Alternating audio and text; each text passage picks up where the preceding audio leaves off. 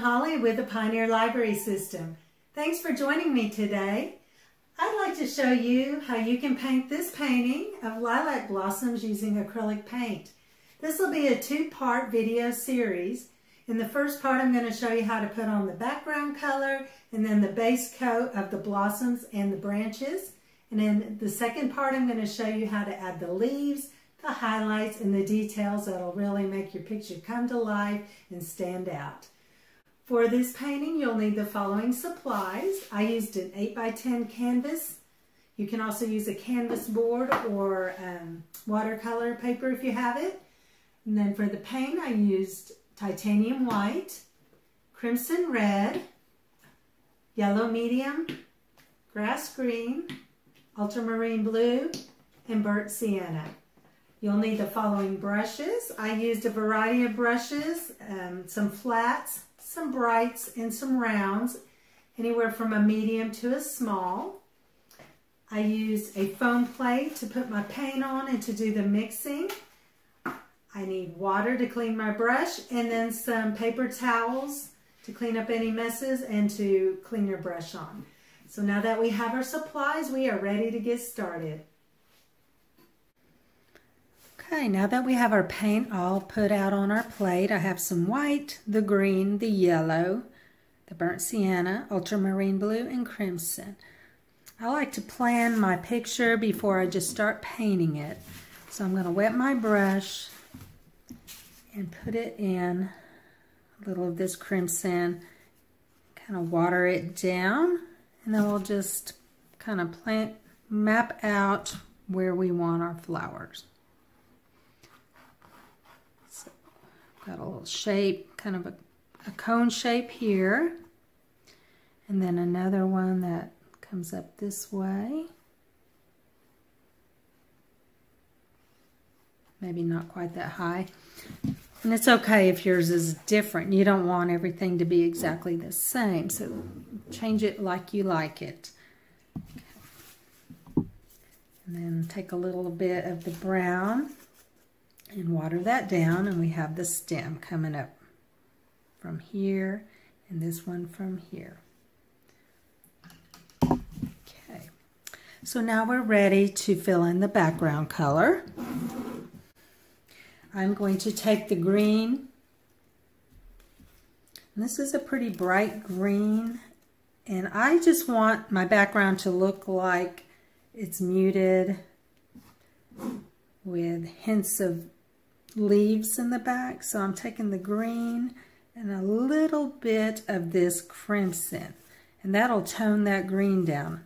I want it to look like it's in the background in a distance and not really that bright. So I'm going to mix it up. And when you add the green, which is the complementary color of the red, when you add the red to the green, they're complements on the color wheel, that tones it down and grays it out. And then a little white. And we'll just start putting that in the background. Looks like we need a little bit more green. There we go. So we're just going to fill that in, brushing back and forth, different directions.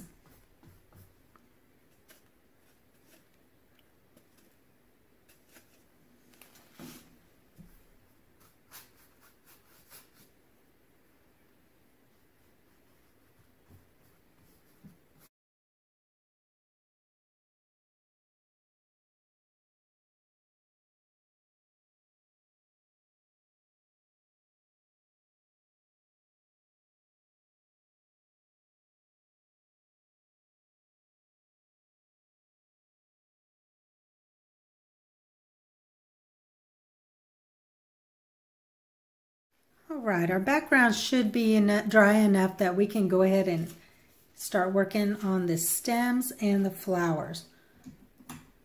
I'm going to take this small to medium round brush, get it wet, wipe it off on your rag, and now dip it in the brown.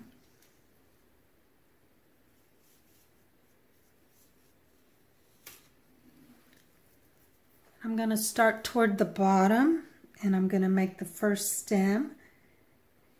You press down and lighten up as you get toward the end. So as you're going, your branch gets tinier at the end. Branches are wide at the base, and as they go out toward the leaves and the flowers, they're teeny. So we'll try that again. And just lighten up as you go toward the flower. And then we'll go ahead and do that with the other branch. And it's going to be coming down from the top.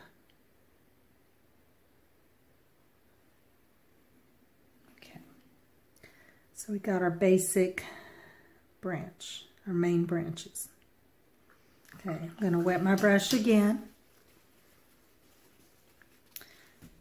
I'm going to mix a little bit of blue in with the brown.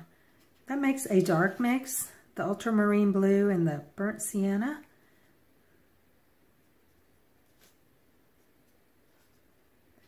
I'm going to get the underneath of the branch for the shadow.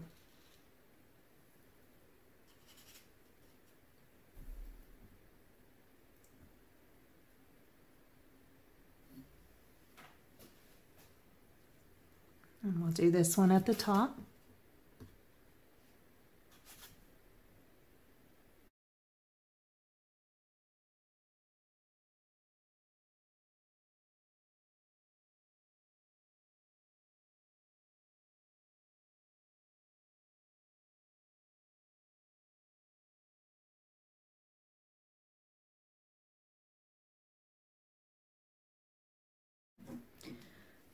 Okay, I'm ready to work on the lilac blossoms. And I'm going to start by mixing some of this blue here, the ultramarine blue, a little bit of crimson, blue and red make purple. If you want them more blue, add a little more blue than red, or if you want them more toward the pink side, add a little more red. Okay. You get the basic purple, and we're going to add a little bit of white to it.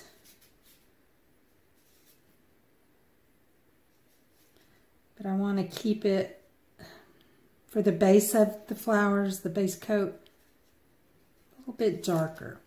So let's just fill that in.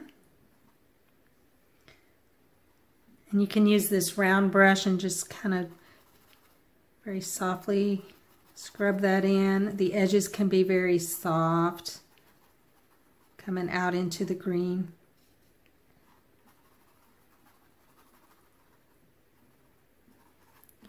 These almost look like a cluster of grapes.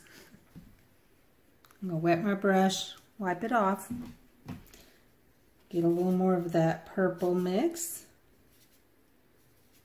And let's do this top one.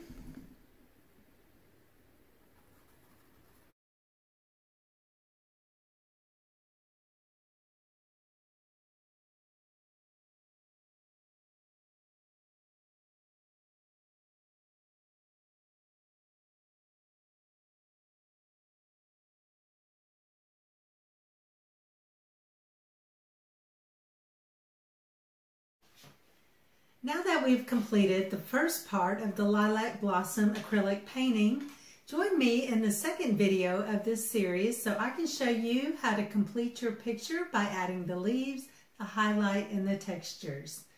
Thanks for joining the Pioneer Library System. If you enjoyed this video and like to see more like it, be sure to like and subscribe below.